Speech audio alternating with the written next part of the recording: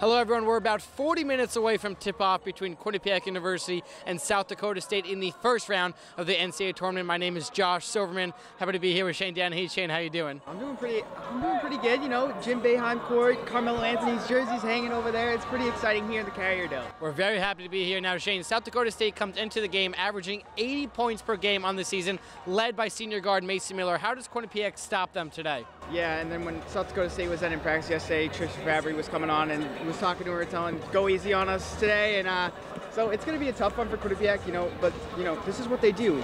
They put Aaron McClure on their the other team's best opposing player, and they shut her down. So hopefully Aaron McClure can be able to contain them. But like they said, it's team defense. They got to communicate, they got to talk, and Quinnipiac is so good at that. So I think it'll be a tough one for them, but I think they're up for the assignment.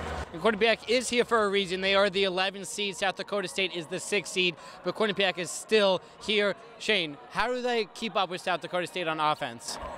What Quinnipiac always does is they start with their defense. Their defense drives everything that they do. They tend to get it off to slow starts this season, and that can't happen here today, and their defense keeps them engaged. So if their defense keeps them engaged, and Aaron McClure, Jen Fay, and Paula Stromany always seem to rise to the occasion when it matters most, and I expect them to do the same as they've done in previous NCAA tournaments to keep up. And so who gets the win today? I got to go with Quinnipiac in this one. I just think they're so relaxed, and they're just so comfortable in this. They have so much experience, so I expect them to get the job done. I agree with Shane. I think Quinnipiac gets the victory as well. Make sure you follow all of our coverage at www.q30tv.com and follow us on Twitter at Q30Sports. For Shane Danahy, I'm Josh Silverman. We'll catch you after the game.